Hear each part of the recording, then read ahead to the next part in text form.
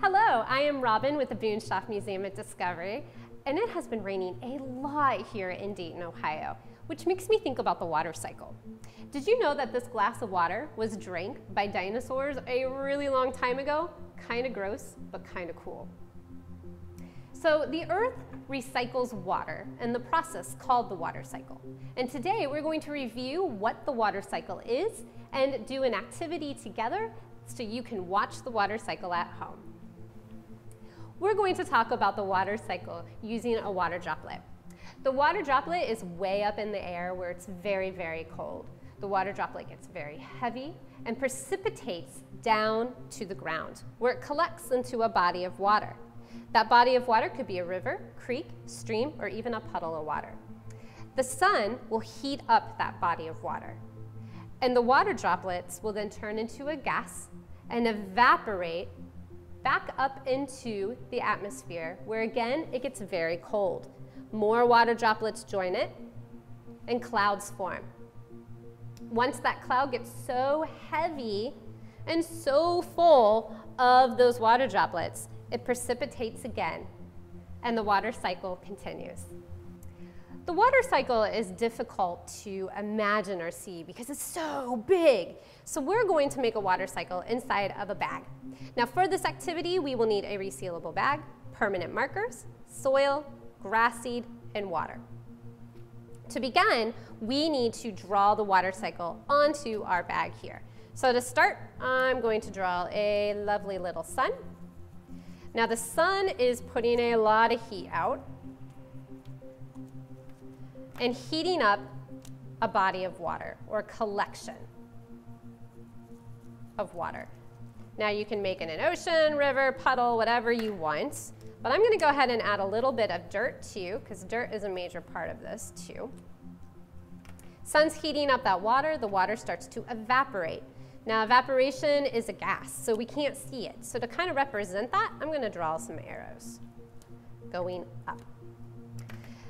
The gas travels up into the atmosphere, gets really, really cold, and starts to condense into little clouds, or big clouds. Those clouds get really cold, they get really heavy, and precipitate. So your precipitation can be rain, it could be snow, it could be ice, it could be just polka dots, whatever makes you happy. But this is our water cycle. Sun heating up the water evaporates, condenses, and it precipitates again. So our first step is done. The next part, which is the fun part, we're going to add some soil. You want to add about 1/2 cup of soil. And then to that, we want to add some seeds. We're using grass seeds, but you can use whatever kind of seeds you want, beans, marigolds, whatever you have at home. But you do want to shake it just a little bit to tuck those seeds into the soil so they're cozy. Now to that, we need to add some water. We want to make the soil wet, but we don't want it dripping wet. So I'm going to add some water, shake it, squish it up just a little bit. All right, there we go. Looks pretty good. Now here is the important part. You want to seal your bag up. Now the real science is going to happen. We're going to take our bag, we're going to place it in a windowsill where an adult allows you. You can rest it on the windowsill or tape it to the window. But the big thing is, do not open the bag. Keep it sealed. If you keep it sealed, the sun, the real sun, not your drawing, will heat the bag.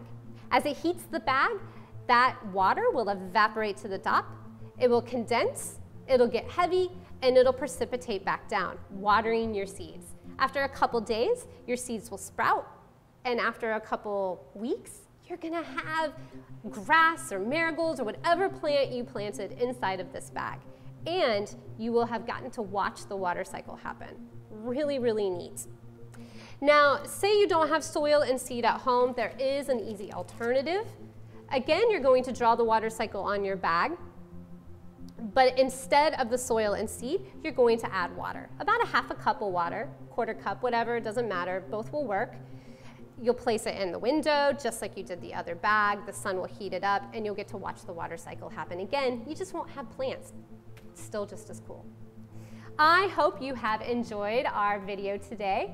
If you have liked it, please subscribe and have a wonderful day.